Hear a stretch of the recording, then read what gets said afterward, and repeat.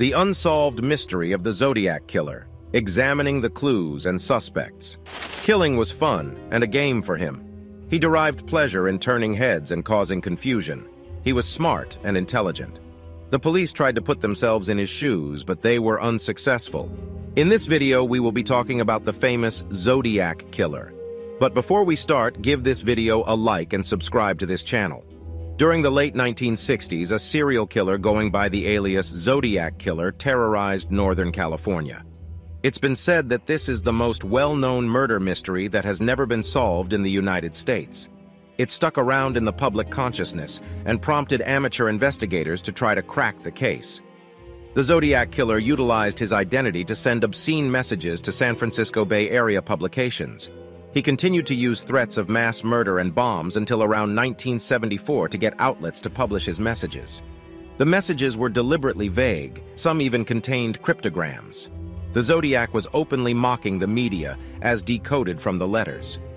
The decoded texts also revealed a possible justification for the crime. The Zodiac said he killed people so he may have slaves to serve him in paradise.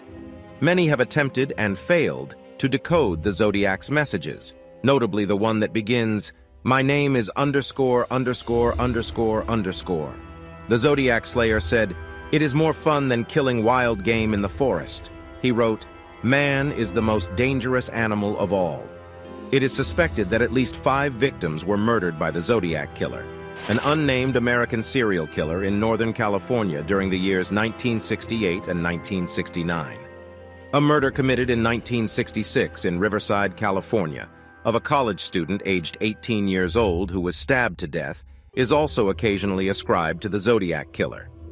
The case was the basis for two classic films, Clint Eastwood and Robert Aldrich's Dirty Harry, 1971, and David Fincher and Matt Damon's Zodiac, 2007. He picked on a few young people and a lone cab driver. Benicia, Vallejo, unincorporated Napa County, and San Francisco are proper, were all hit by his attacks that have been documented. Only 2 of his injured victims made it. The Zodiac claimed responsibility for the deaths of 37 people.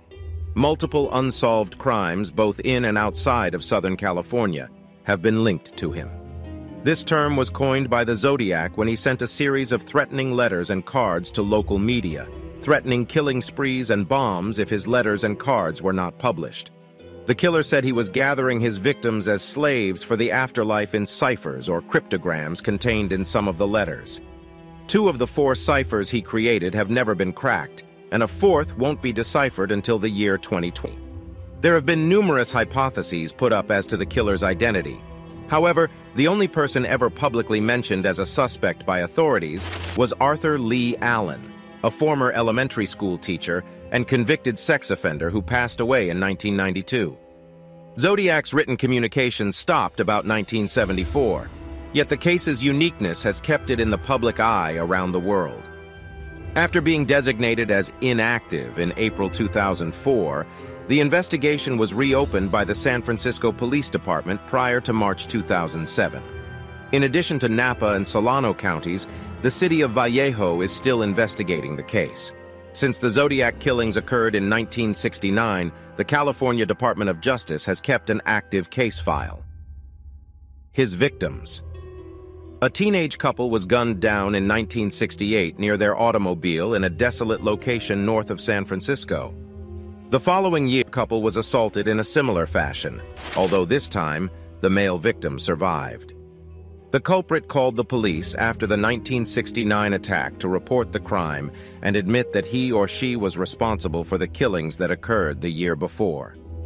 The Zodiac Killer struck again later that year, this time on another young couple, with the male victim escaping unscathed once again. In October of 1969, a taxi driver was the last victim to be identified. As a result of the murderer's taunting letters to newspapers and phone calls to the police, the investigation and media coverage of the case was both extensive. From 1969 through 1974, he wrote letters signed, "This is the Zodiac speaking," which often began with a symbol like the crosshairs of a gun sight.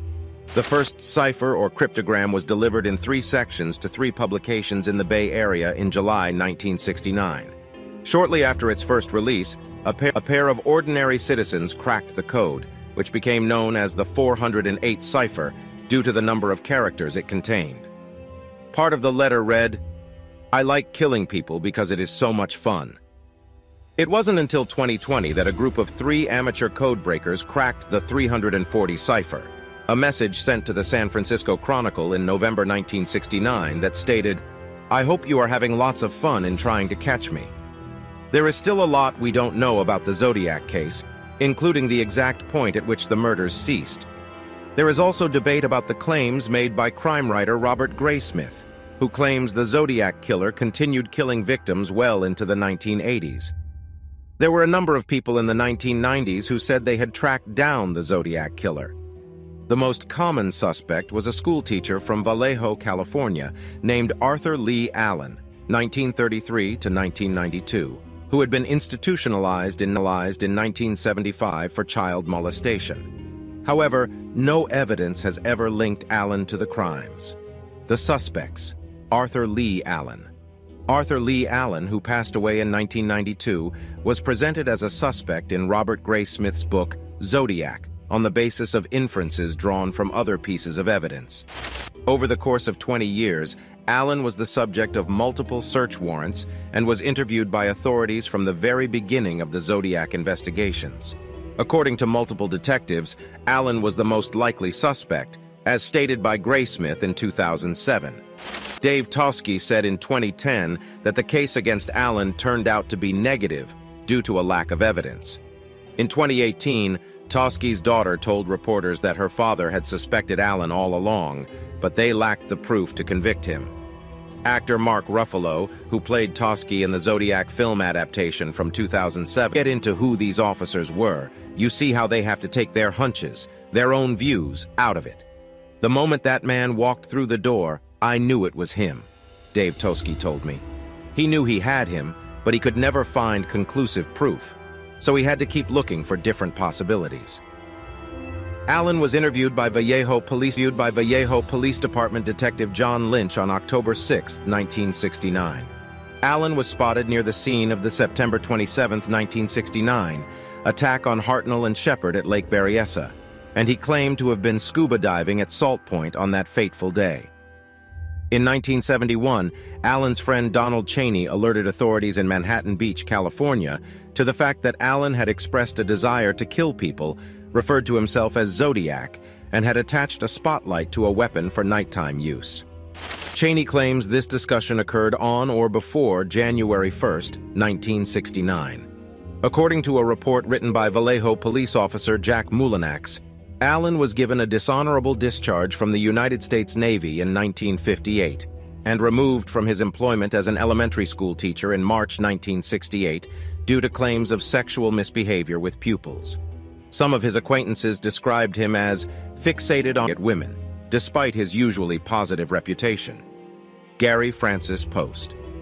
In October 2021, a group calling themselves the Case Breakers claimed to have solved the Zodiac Killer's identity, naming the perpetrator Gary Francis Post, an 80-year-old man who had passed away in 2018.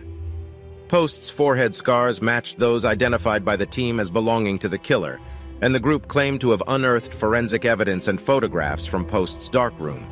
They also claimed that one of Zodiac's cryptograms showed a hidden message when the letters of Post's name were removed: Richard Gaikowski.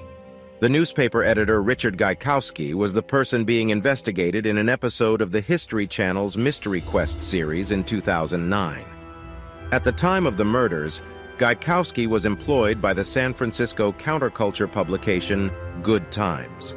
He looked like the composite sketch, and Nancy Slover, the police dispatcher in Vallejo who was contacted by the Zodiac soon after the Blue Rock Springs attack, positively identified a tape of Gaikowski's voice as that of the Zodiac.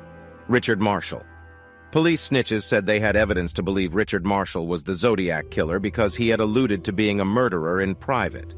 Marshall's 1966 and 1969 residences were in close proximity to the murder sites of Bates and Stein, respectively. He screened the Red Phantom, 1907, by Segundo de Chaumont, whose name was utilized by the putative author of the 1974 Zodiac letter, and was a fan of silent films. In a nutshell, Even though he wasn't found, the highest guess is he was right underneath the police's nose, and they still didn't see him. He definitely would have been dead by now, but they found clues directing fingers to someone. Hopefully, it is the right person. We are at the end of this video. Give us a like and subscribe to